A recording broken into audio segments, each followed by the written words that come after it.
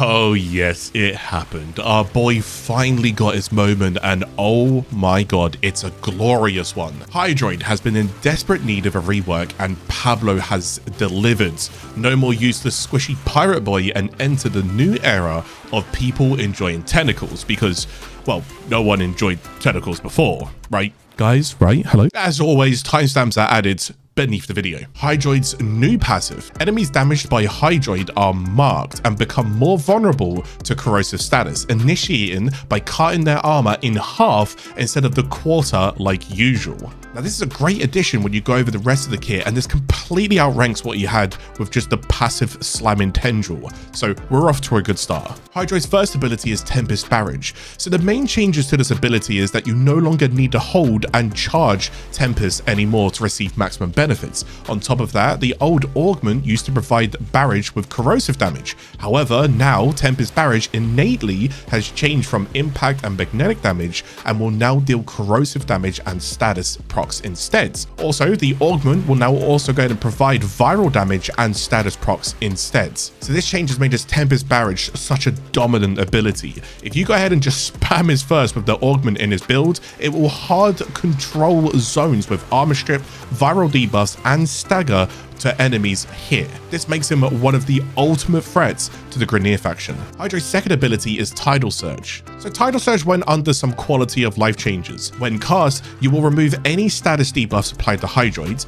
Enemies will get scooped up and collected inside the wave when going through them, and you can recast the ability to help change directional control while still remaining in the invulnerable iframe state. So that being said, I do want to put more emphasis on the augment here, which makes the ability go from, yeah, this is pretty good to, oh god, no, this is very good. Tidal Impunity now provides a base additional 12 seconds of status immunity, meaning that you won't even have to pop in a prime sure-footed onto your build, whilst also reducing the cost of this ability from a base 50 energy to just 15 energy per cast. So in terms of speaking defensively, this augment and ability is great to help his survival whenever you're on the move. Hydroid's new third ability is called Plunder. So gone are the days of lurking underwater, collecting enemies in puddles, and instead we enter this new age of protection with armor and damage increases with this new ability. So use your Plunder ability on enemies to give yourself armor, which does have a max cap, but that can scale with strength, and the armor will have a timer that ticks down, encouraging you to recast the ability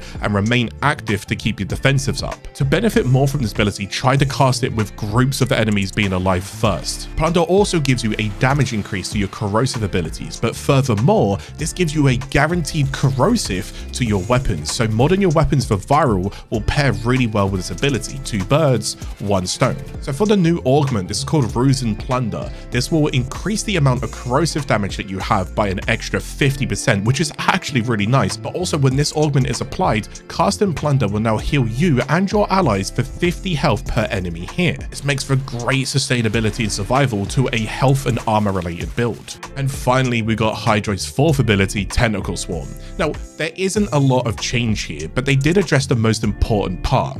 The Kraken, when holding an enemy, used to fling them and smash them into the ground. It's made it extremely frustrating to help the ability because you'd have to be an esport pro gamer to actually land a shot. Well, now the tentacles will just hold enemies in place, allowing our synergy to pick them off with weapons. The augment also remains exactly the same. So this kit brings us a Warframe that targets the Grineer faction with absolute ferocity, plenty of armor debuffing and stripping. And don't get me wrong, it's still good against the other factions. You can follow up with viral from either augments or weaponry, and Roman survivability with a combination of Tidal Impunity or even just Plunder.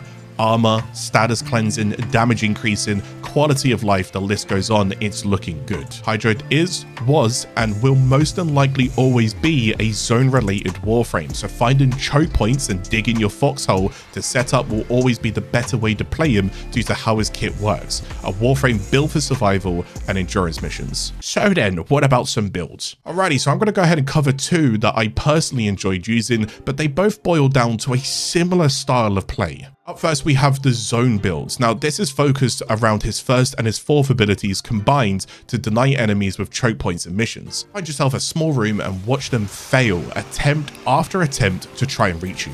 What was nice here was bringing in some energy related subsumption to help ability rotations and spam, so I went with Fractured Blast subsumed from Citrine.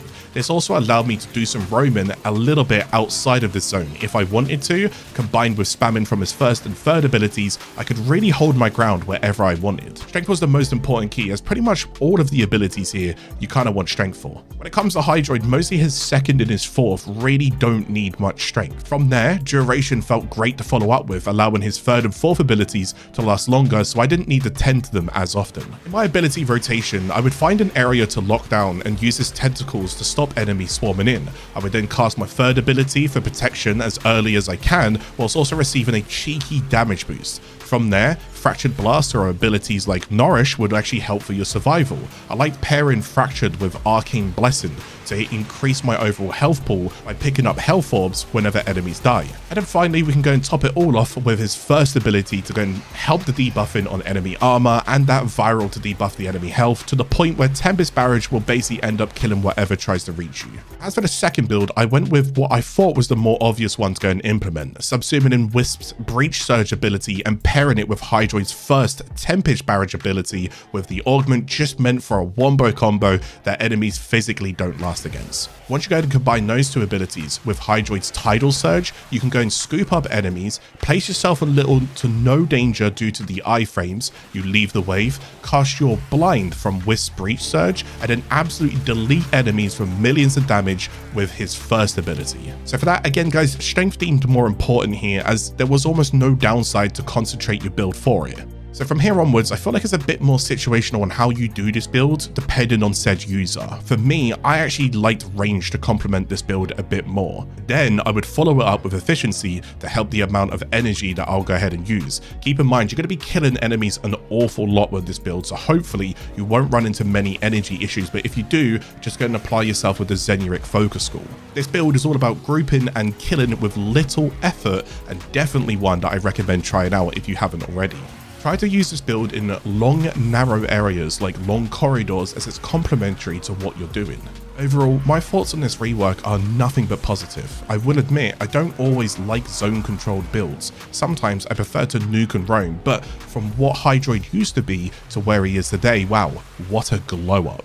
So then, this only leaves me with one question unanswered. Which Warframe gets their rework next, and who do you guys think it will be? As always guys, I'm going to try and keep these videos short, sweet, and to the point. I am happy for Hydroid and excited to see what else the dev team can cook up further down the line, especially for other reworks, maybe Barrage? But as always guys, until the next video, I'll be seeing you guys again soon.